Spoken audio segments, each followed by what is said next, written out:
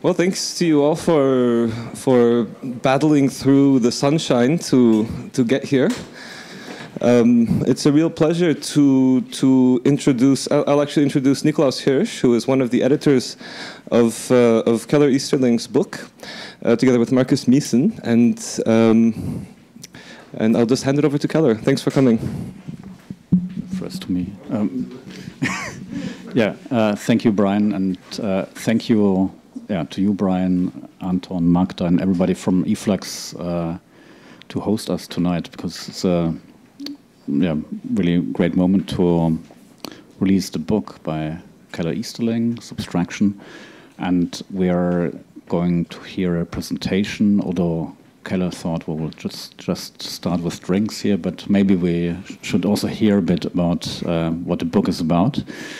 And we'll have a short discussion between Keller, Brian, and me, and then, of course, open to the floor. And maybe just a few words about this publication series, which we called Critical Spatial Practice. A slightly ambitious title, of course. Therefore, in the first edition, we started, or the title of the first edition of that book series was "What is Critical Spatial Practice?" We invited a number of authors, scholars, practitioners to give an answer to that question, and some of those people are actually here also tonight, which is a great pleasure. And since then, we made 4 editions, or Keller's is the fourth book in this series. The first one was, as I said, what is critical spatial practice? Around 60 contributions. Every book is combined with a small contribution by a photographer, artist, or graphic designer. In the first case, it was Armin Linke documenting the Occupy camp in front of the European Central Bank in Frankfurt. In the second book, which is a conversation between Markus Miessen and Chantal Mouffe, called The Space of Agonism, we had a contribution by Rabia Mouret, a piece about the war in Syria, very close to his work at Documenta, that he presented at Documenta. The third book actually launched at Eva Fransch's place, who just entered the space here at Storefront. It's a book written by Beatrice Colomina called Manifesto Architecture, The Ghost of Mies. That book was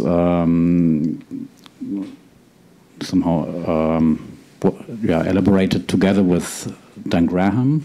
We went to Dan Graham's archive and found some images, early images that dealt with one of the topics of that book, transparency, slides from the 70s of Dan Graham's archive. And now, as I said, we have Keller Easterling's book, Subtraction, which was developed together with Metahaven, which was Keller's idea also, which there's of course the link with Metahaven through collaborative teaching, partly at Yale University.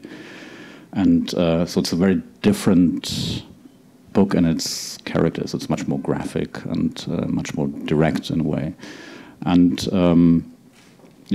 I think that the rest I'm going to leave to Keller, and it's a great pleasure to have you here and to talk about the book and to learn what you think subtraction is. Thank you. Thanks. Yes, can you hear me? Thanks, Nikolaus. It's nice to be in such good company. This book series. Can you hear me? Oh, it's not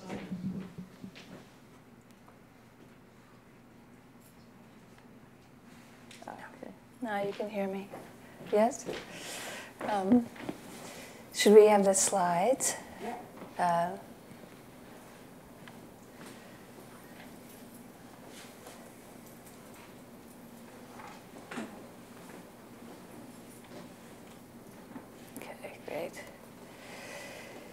So, yeah, I did think that I was inviting you for a drink and milling around, so I'm sorry that you have to sort of hear me hold forth for a little while, but I'm doing as I'm told. But when Nikolaus asked me to think about a book for their Critical Practice series, I decided that to write about a number of projects that I'd been working on actually since 1995, when I first taught a seminar at Columbia titled Economies of Subtraction. And it just began with the premise that the subtraction of buildings was maybe as important as the making of buildings.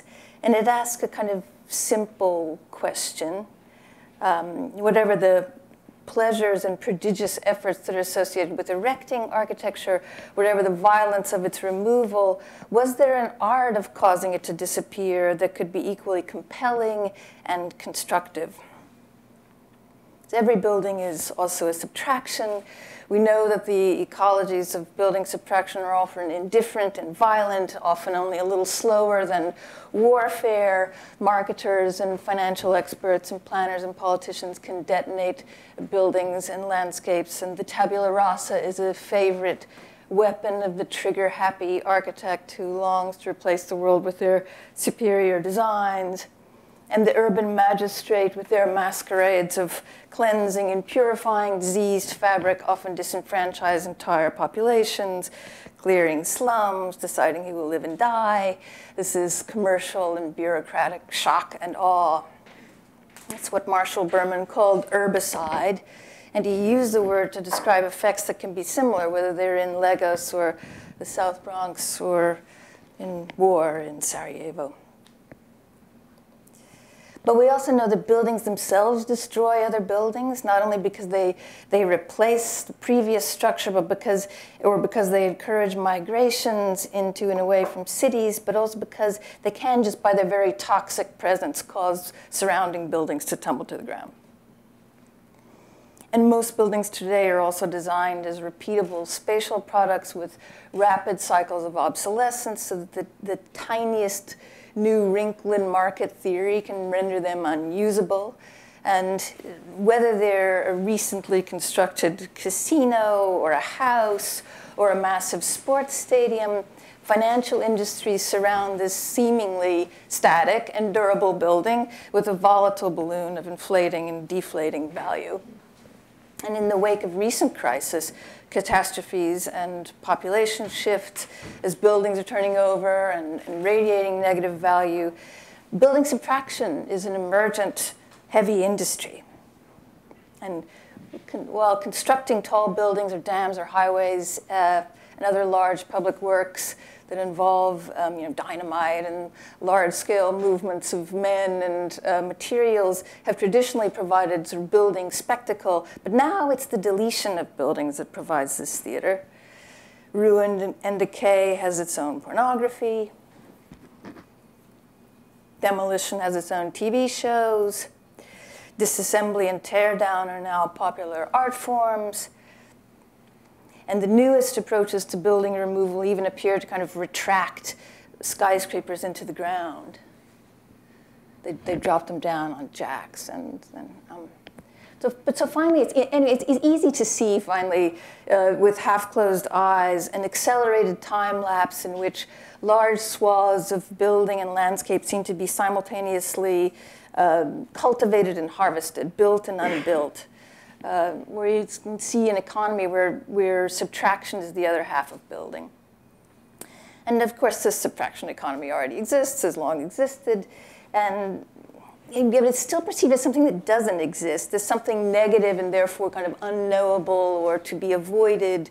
Even when subtraction is planned, it's often treated as the disposal of an accident or an unintended consequence, a failure of planning's laughable utopias. It's seen as erasure rather than exchange, loss rather than growth. And when building is the only kind of proper sanctioned event, there's no platform in place for handling the deletions that reasonably or unreasonably always accompany building.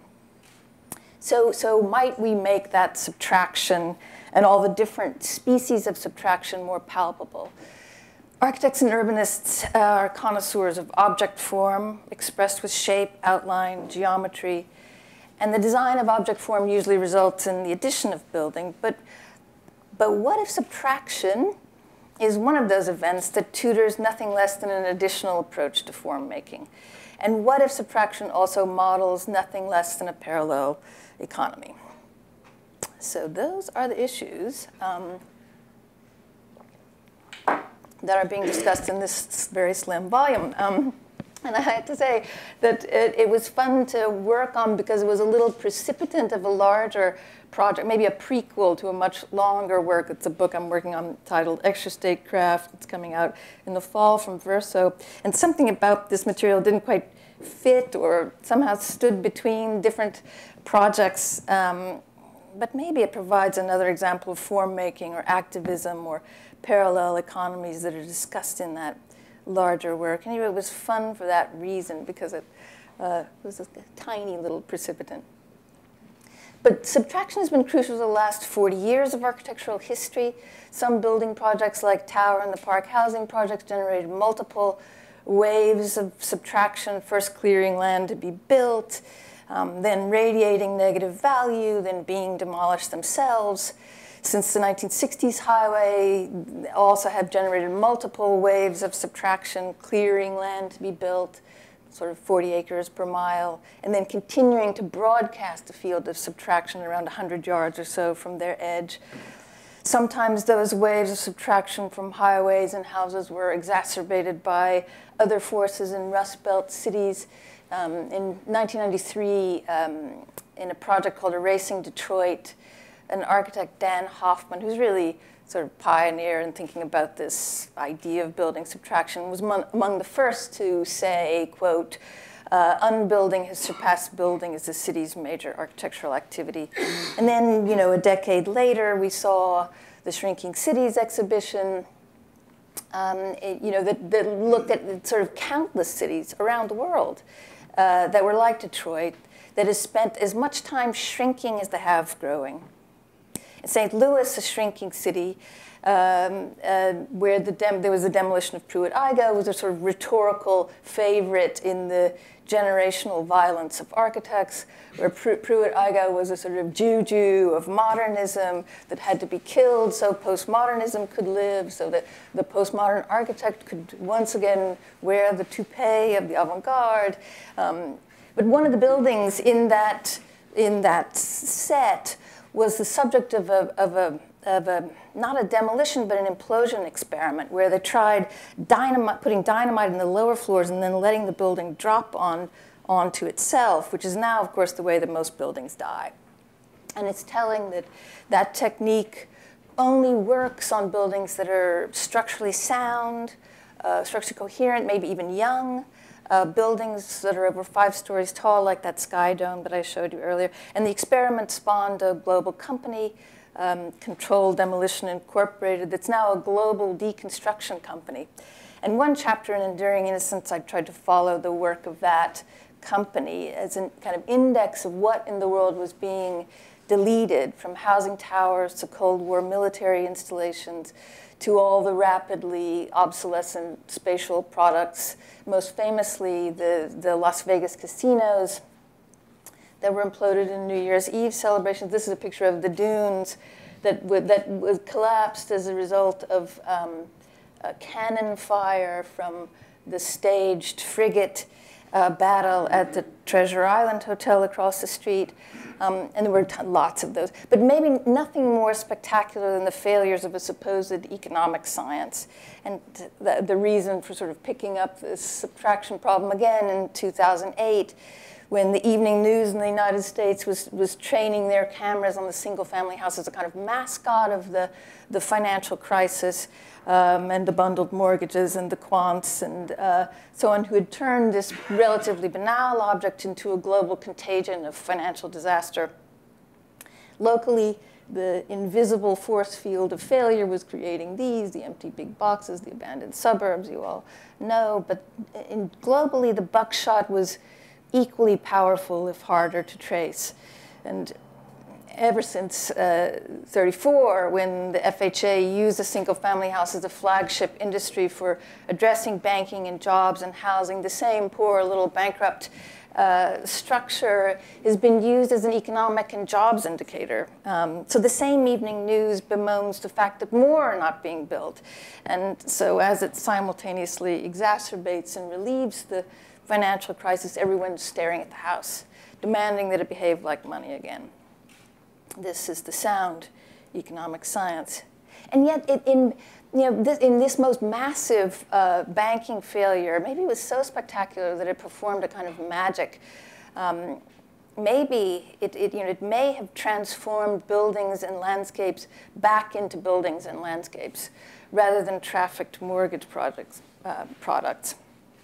When mold grows in the pool, when copper pipes fetch money on the market, when the house is kind of back sitting in a gravitational field, when the taxes are due, banks are happier to somehow settle with the municipality. And land banks have been one organ for resetting the house, allowing it to, by going underwater, duck out from under a financial abstraction, to become physical, durable object again, to be resold or reaggregated for use by citizens and cities. This is just a picture of Cleveland, where I was last week looking at this phenomenon. And there's a kind of spirit of the teardown, the teardowns that are sort of now either performed live or on YouTube or an iMac or a hard drive or Roomba or Kimball or something, or methodically reduced to an inventory of pieces.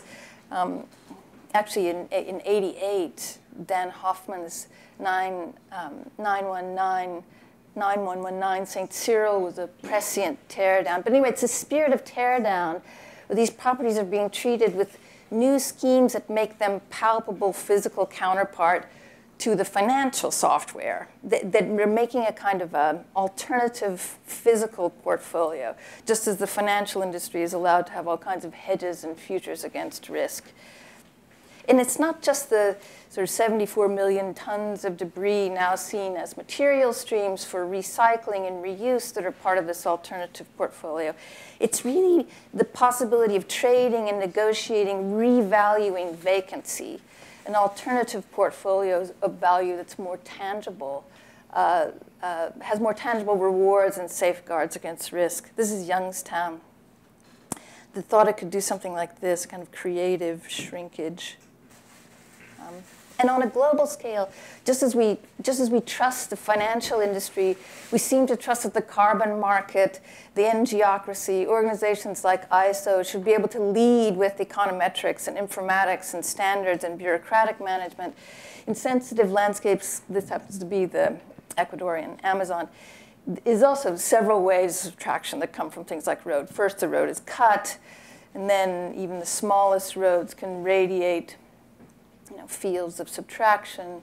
And again, while we've put a lot of faith in the carbon market and protocols like REDD, now there is among the rainforest nations attempts to trade in alternative markets, other values besides carbon, related to biodiversity, indigenous cultures, undiscovered chemical substances, and so on. So anyway, it's clear that subtraction prompts a parallel economy. In all these cases, we also want to say that somehow, in addition to abstract economic variables, more tangible spatial variables might lead. It's clear also that a subtraction protocol might be appropriate in many parts of the world where there's distended overdevelopment, like here in the ghost suburbs of Las Vegas, or where development confronts environmental issues like the rainforests, or where development would be wise to retreat from exhausted land or floodplains. I would like to argue that architects who know something about how to make the building machine lurch forward might also know something about how to put it in reverse. The methods for demolishing, imploding, or otherwise subtracting building are not among the essential skills that we learn in architectural training. So what do we have? How does subtraction tutor an additional approach to form making? The historian and critic Thomas van Loon projected a moment when Pritzkers would be given to architects for their removal of building. But then after announcing this idea, he quickly listed all of the kind of in the more conservative tabula rasa tradition, listed all the tasteless buildings that he would remove. And maybe Koolhaas's La Défense project, a project to remove successive waves of development, beginning with the most recent, is a prime candidate for this Pritzker. Gunter Rambo's collaged explosions of 1976, updated for 2008 financial crisis, are similar rhetorical counter-aggressions. Arata Isazaki's City Demolition Industry, Inc., which was a 1962 story of killing by demolition a city that was a murderer. And Isozaki sort of very slyly splits himself into two characters, one who demolishes and the other who offers utopian solutions for the city, both kind of murderers mirroring each other.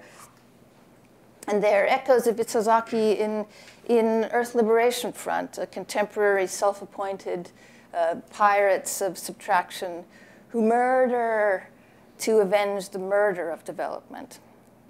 And now not only the slums or the disenfranchised or the adversaries of war are sitting behind the bulldozer, it's the perfectly sound, the most privileged, the most legally protected populations that are targets for their destruction. So with elf ecosage, if there's forests that are logged, if there's animals that are threatened, or any other aspects of nature that are destroyed, elf matches fire with fire, matches the destructive powers of development itself. By inflicting damage on suburbia, burning and defacing suburban McMansions. If you build it, we will burn it. The counter-aggressions of architects like Robert Smithson or Gordon Matta Clark, perhaps also very close to the architecture they critique in some funny way. But when Cedric Price says, and I'm sorry for people who aren't architects in the room, this may be a little coded, but when Cedric Price says anti-building is really non-building, just as anti-plan was non-plan, here there's something different, something slightly different. Maybe a bit of bombast about not saving preserved buildings, maybe a bit of tabula rasa, but it's still an expression of the art of not building. Is this different? But beyond the tabula rasa, beyond the contour of excisions, sculptural excisions, or beyond the object form that usually results in an addition of building. But I want to go even further, and there's a bit of speculation about this in the book and more in the extra statecraft, to think about active forms that work something more like software, like a spatial software with spatial variables to counter the financial softwares. A software in which both buildings and vacancies become currencies in an exchange or an interdependence. So this form in another gear or another register is what I'm sort of hoping opens onto an enhanced artistic repertoire, maybe a redoubled territory of endeavor. I always show this image. I'm sorry if you've seen me say this, but I always show this image of 18th century Savannah as a simple example of a kind of spatial software, because it was a city that didn't have a plan or an outline. It just had a growth protocol that called for several counterbalancing quotients of public-private green space that would be contained in a ward, and then that ward would be the unit of growth, and then for every ward, there would be agricultural space outside the city. So the protocol wasn't an object form, it was an active form, like a software. So I'm wondering, is there a subtraction protocol or playbook like Savannah, but in reverse? Is there a physical counterpart to the financial software where active forms, like bits of code in that software, can act like spatial levers or ratchets or offsets to stabilize, compete with, maybe even overwhelm financial markets? So a kind of interplay between spatial variables that gradually direct both building and unbuilding. And maybe there's another kind of artistic satisfaction, another aesthetic repertoire here related to population and network effects. And it's in addition to, and most definitely in support of, an aesthetic repertoire of active form, not opposed to it. So one of the subtraction projects, and I'm sort of finishing with this, but one of the subtraction projects I worked on was an imagined subtraction software or a playbook as a kind of game that also turned it, like Elf, turned the tables on the usual victims of subtraction, the disenfranchised, by imagining a game of subtracting McMansions. And it was kind of like a reverse game of Go, that favored clearings instead of walls. You know, the war game of Go, where you make walls and fortresses, but this is reversing that, where the object is thinking about how you make clearings. So simply put, it made property linkages between densifying and de-densifying or failed properties. So revenues from one type of densifying move would be used to support or relieve a failed property. And then a clearing had to be of sufficient quality to render valuable a spot on its perimeter, but the scramble is then to be in contact with the perimeter in a way that doesn't kill the clearing, if you follow. And different species of property whose tax revenues have been linked then have a stake in each other's enterprises. Cities can acquire and aggregate properties for other kinds of infrastructures or other kinds of projects. And when either density or those enterprises are successful, they generate sort of micro dividends for both properties. Maybe the details of this are less important than the idea that subtraction is not so much removal, but a kind of exchange, kind of reabsorption of building, about an interplay between inaugurating and relieving, replacing, recasting building. Space made through clearing is one pleasure, but it's different from a tabula rasa. Never wholly negative, only kind of translated from one use to another. And as with any game, it's easy to imagine some kind of dangerous, unintended consequences and flipper quants with their own TV shows. But it could be a productive exercise to think about interdependent building portfolios, and may even be a kind of rehearsal for some somewhat less violent tools of acquisition, some more safeguards against disenfranchisement in the margins of informal settlement. So at the moment, there are a few spatial variables used in the protocols of global governance to address environment or global development or labor.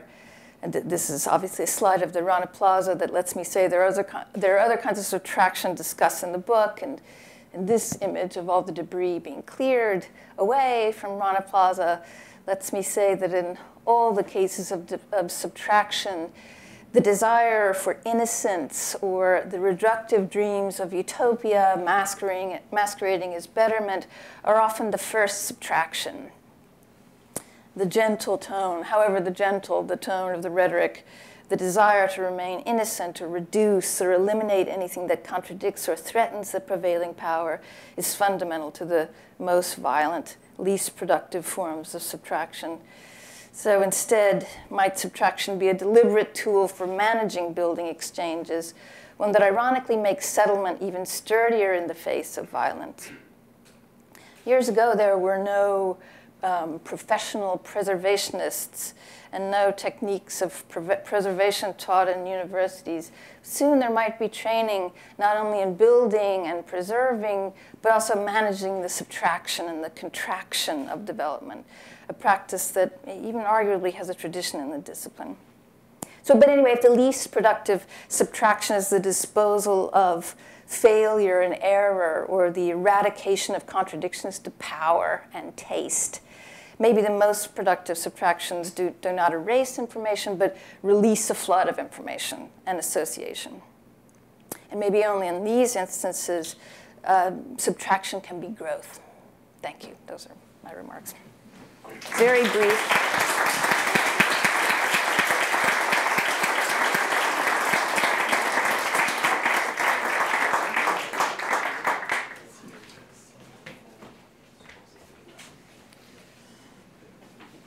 Thank you, Keller. This was, I think, really great to have this insight and kind of contextualization of the book.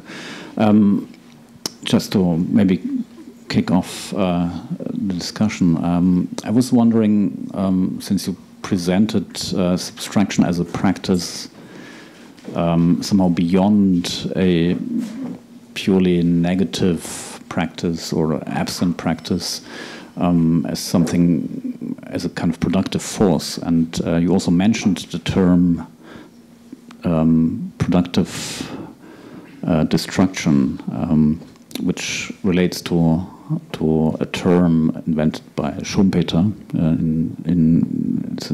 it's kind of economic theory. So, is this, to what extent is this notion of a productive force in subtraction related to Schumpeter in a clear way or in a direct way? And of course, in that sense, to the whole history and also the practice of capitalism as a mode of very often dysfunctional, but in a weird way also very functional mode of exchange through destruction. Right. Oh, well, thank you for that easy question. Just to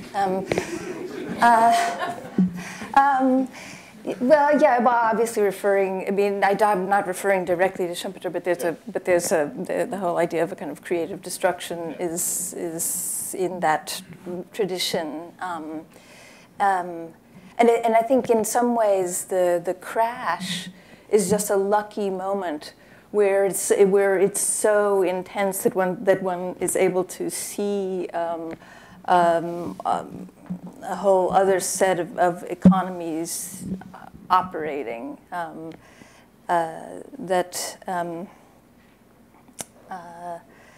well, as I tried to explain, one can see the possibility of another kind of interplay. First of all, it's not just a great sort of boogeyman of a particular kind of capital that's work.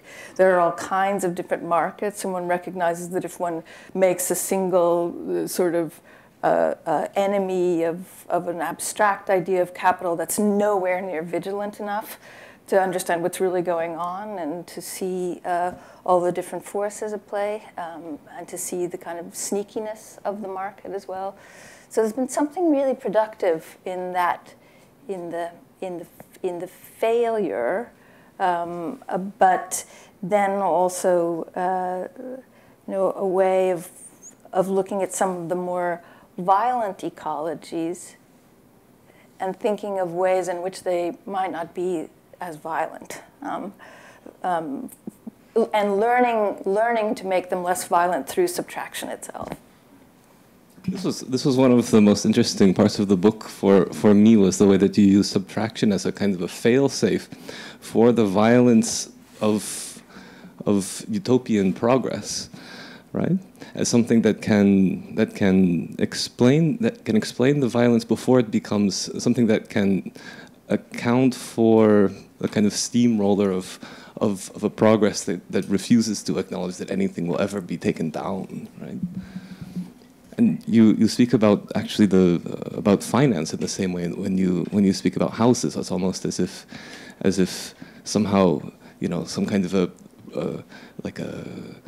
positivist future got bloated or got overpopulated and somehow the bubble burst, and you end up with this kind of contradictory figure of the house. This I thought was really interesting, where the house is both a financial instrument or something that value is pegged to, but then also a concrete object where people live. Right. And that is finally what happens. That when they're sitting there long enough and they become objects again, then all kinds of problems happen. Banks don't know what to do. Cities that were angry with banks don't know what to do, and then both parties are now kind of finally overcoming their suspicions of each other to sit down and kind of cleanse a lot of those properties. And it's so interesting to see how they're doing it. It means they have to do a kind of funny surgery on the books. They have to take certain. When I was in Cleveland, this man that I was speaking to, he had to figure out a way to make his entire organization exist by taking the amount of money that they usually get from delinquent taxes then take that amount and use it to fund his organization. And I mean, he described himself to me as a Ronald Reagan Republican, but he was doing the most amazingly creative things with the financial underpinnings. He was hacking the financial system of the city.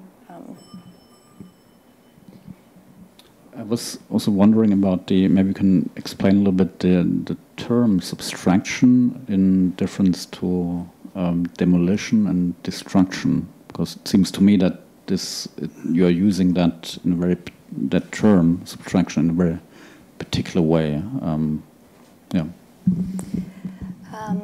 Well, I used it in this book because it had been the word that I just had been using for all these different views of taking architecture away. I mean, honestly, it could have been another word. I mean, it could have been deletion, but I wanted it to be a little more neutral than destruction, or something that it's something that could suggest both adding and subtracting, that there were other sides of a. Maybe it also hints to the term you used, building in reverse, so that actually it's kind of multi-directional. Right.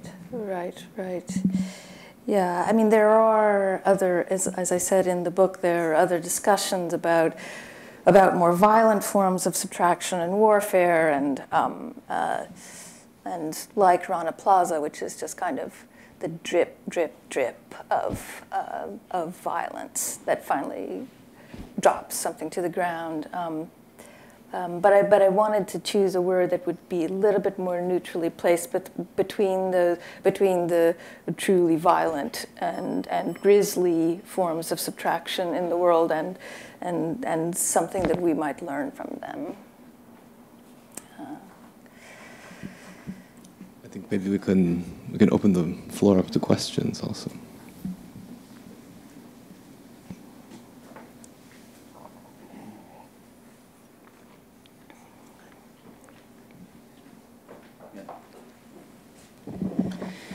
Thank you, Keller. That was great.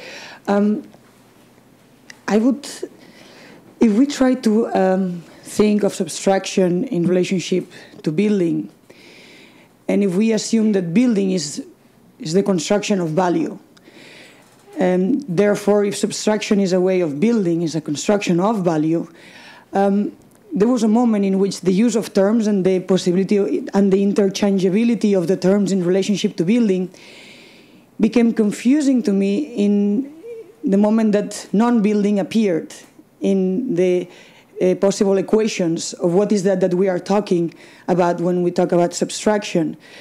Because there is a moment in which, if subtraction is still a way of building, or building in reverse, the non-building is a moment of almost of pause, of absence, of non-existing. And I like to see how your images are also these gifts, where there is a kind of relentlessness of this process, where that absence is rendered as a moment that doesn't go in towards the construction of a value.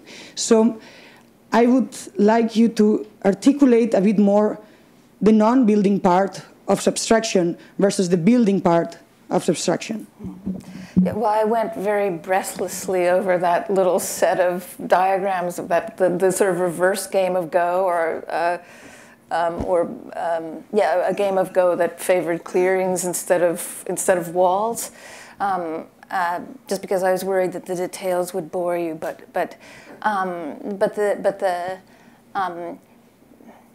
What I'm trying to suggest there is that there is probably for every city another kind of little software, another set of interdependencies, another kind of playbook of or interplay of spatial variables that could be written in the same way that guy I was talking about, he was hacking the kind of municipal budget, and so in the one that I was describing here is just a very general kind of game of Go in reverse.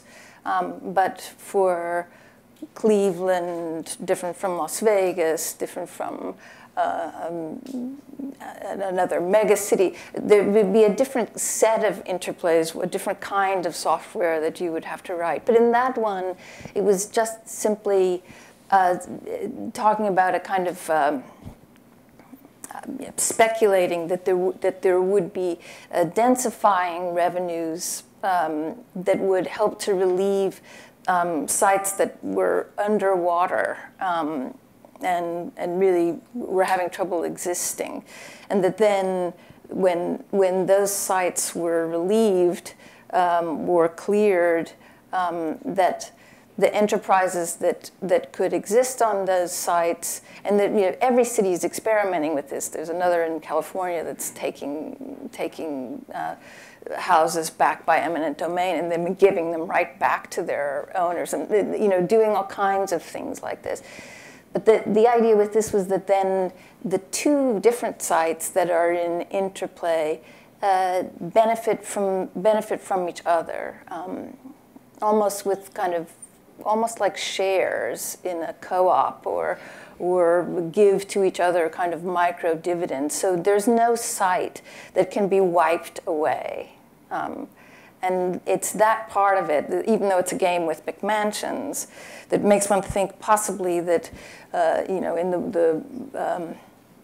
the conundrum that Hernando de Soto and David Harvey had about, what do you do with with areas of informal settlement? I'm sorry, I'm going on too long, but what do you do with areas of informal settlement? And the problem being you can't give a deed to this person with informal settlement because it'll be just that much easier for them to be bought out. In any case, this is an attempt with this reverse game of Go to demonstrate something where you can never be wiped out, where you found a kind of interplay and an interdependency. So I'm fantasizing that as architects, we would be good at this. We would be good at, better than people who work for ISO, or better than financial consultants and management consultants. We would be good at identifying what constitutes a reasonable interplay of spatial variables. Just picking up on the Harvey, David, when during the last mortgage crisis, David made this point that this demonstrated to him what every crisis and fluctuation in the building market has demonstrated, that it's not the buildings that are valuable anyway, it's the ground rent. And so it's irrelevant what's on the site, and it's absolutely necessary for the development of capitalist forces for the fluctuation in the ground rent. That just like the South Bronx was absolutely a kind of predictable process of devaluing the land so that the land can then become revalued. But the buildings are irrelevant. So I'm a little bit questioning whether or not the cycle of destruction or deletion and construction is at all relevant to the cycle of capitalism itself. Well, this is talking about the land, right. Not necessarily the buildings. This is about land banking and about, it's true, the buildings kind of come and go, but the properties is, that's what I'm talking about. I don't know if that's clear, but.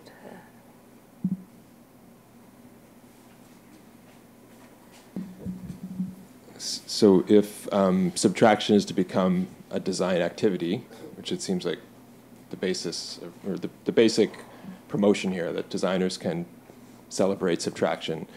If the market is kind of already doing its thing, the technology is there, clearly, we've seen it, we know we can gracefully remove the buildings, the regulatory structures may or may not be helping us out, the cultural value associated with the buildings. Is that something that, you know, there's so much investment symbolically in what a building is, and is it within the purvey of the designer to actually be investing the same kind of symbolic energy into the subtraction, like the projects of the Editing Detroit project or Gordon Matta Clark's, where, you know, there's the beauty in that.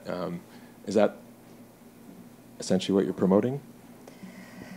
Well, I guess I'm saying that what's so interesting when one looks at these failed properties in the Rust Belt is that they are now being revalued in a whole lot of different ways with many different kinds of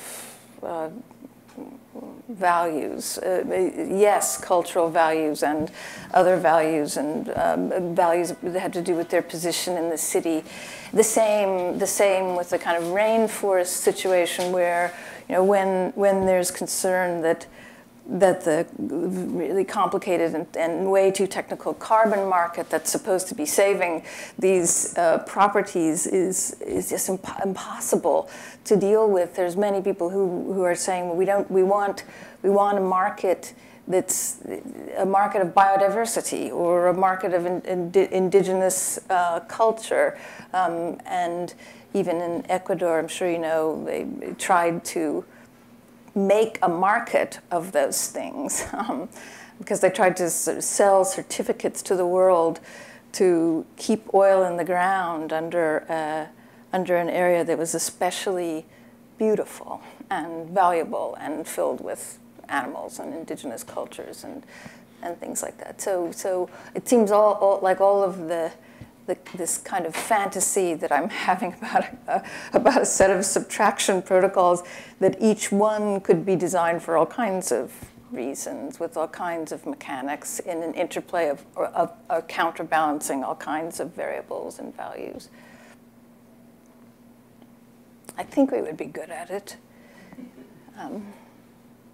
Better than a lot of people would be good at it. I wonder if you could explain also a bit more about the land banking that you talk about in the book, because I thought this was really interesting because maybe it's a bit hard to follow, but it was really interesting to me how you affirm abstraction and networking of value as actually something that can be reclaimed by people to produce a kind of equilibrium or security or stability when against the volatility of markets. You mean how they actually work, or it's that that's the bank. The bank there's a thing sitting there, and the taxes are due on it, and so on, and there's no one there, and it's not behaving like money, like it's supposed to, and the banks get very frustrated with it at that point and there's no one. The person that they had gotten on the hook to temporarily sleep and live in this money-generating machine has long gone. So there's nobody to blame. There's nobody to blame. There's nothing to do. And so then they kind of sheepishly come to the table, and they're bought out for a lower price or many other kinds of things, tax delinquency deals. In any case, they relinquish the property. And they relinquish the property to a land bank that is, and in each of these land banks work in a slightly different way, but they can then aggregate that property, kind of cleanse it, make sure it's up to code in all kinds of different ways, and sell it to vet a number of people that they then sell it to. And so it's either really perfunctory, it's just kind of like, or it's super interesting, where they are potentially re-aggregating and creating a different market in all kinds of different values. And because they're associated with a number of other agencies in cities, one finds that those properties that had been